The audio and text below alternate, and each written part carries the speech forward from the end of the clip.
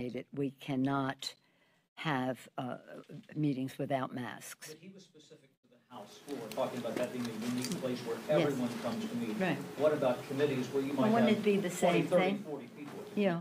Well, in the meetings, if you're not vaccinated, the other people have to wear a mask. And we'll see. I mean, I'm hoping that this new CDC guidance will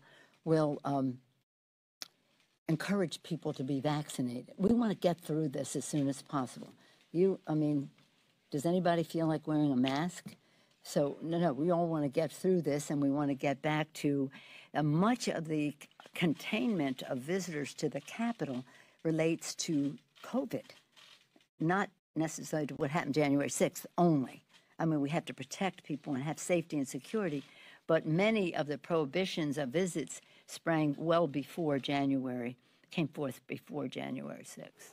Yes, ma'am. Hi, thank you. Just to follow up on that, the President has talked about July 4th as being maybe this time when the country can begin to sort of gather more and get back to normal. Do you see any openings for other aspects of the Capitol to visitors?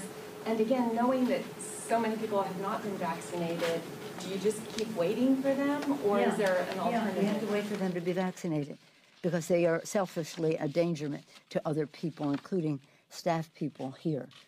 So while we're all hopeful, and I join the President in being hopeful that we can reach a place where it is safe for people to be. What is this, the honor system?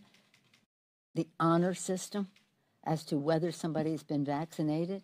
Do you want them breathing in your face on the strength of their honor? So let's just see. Let's just see. I mean, again, this is about science and governance. And science and governance, we have a responsibility to make sure that the House of the Representatives chamber is not a petri dish because of the selfishness of some not to be vaccinated, or to insist, or to wear a mask, because it requires us to wear a mask. I mean, we could come to a place where we say, if you don't want to wear a mask and you don't want to, if you're not vaccinated, don't even come to the floor. We have facilities up above in the gallery where people can come to vote. We don't want to deter anybody's ability to exercise their constitutional duties. We have that responsibility as well. So we're trying to balance everybody being able to exercise his or her constitutional duties, as well as protect the staff, and the other members. Now, as I know a lot of things as Speaker of the House.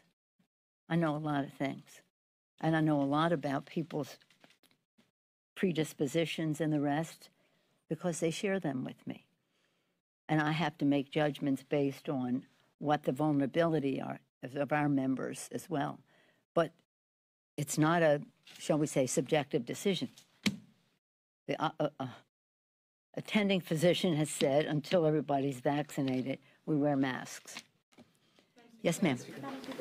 Back to the commission. Yes, ma'am. I know that is your strong preference.